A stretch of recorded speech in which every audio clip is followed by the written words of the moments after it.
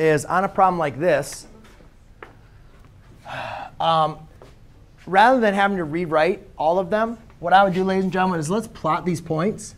And then let's determine what our transformation vector is telling us to do.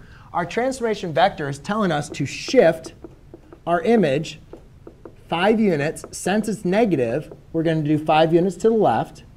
And then it's telling us to shift 2 units down. So since the negative 2 is negative, that's going to tell us to shift it down. Seth?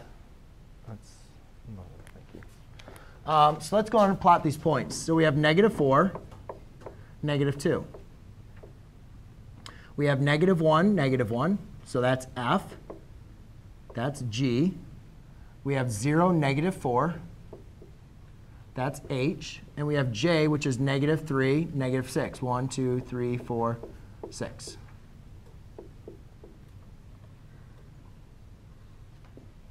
All right. Now, all I simply need to do, if I take all these points and I just follow my transformations, shift every point 5 units to the left and 2 units down. All right? So, ladies and gentlemen, all I'm going to do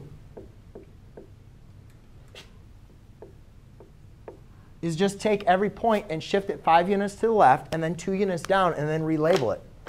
So if I look at F, F right now is at -4. So therefore, I'm going to shift it 5 units to the left. -4, 5, 6, 7, 8, 4, 1, 2, 3, 4, 5, and then 2 units down. 1, 2. So now that's F prime.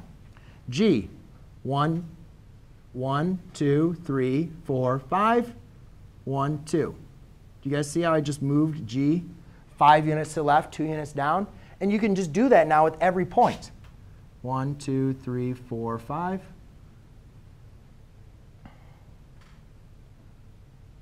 And then 1, 2. I guess F would look more like that. H, move that 5 units to the left. So 1,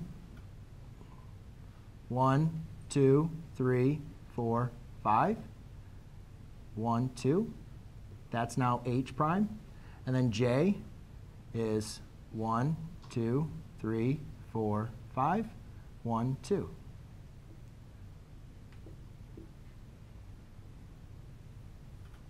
OK? And I know it's a little bit off, but all I did, ladies and gentlemen, was take my points, slide them 5 units left and 2 units down, and that's what's up on my transformation. OK, Camilla?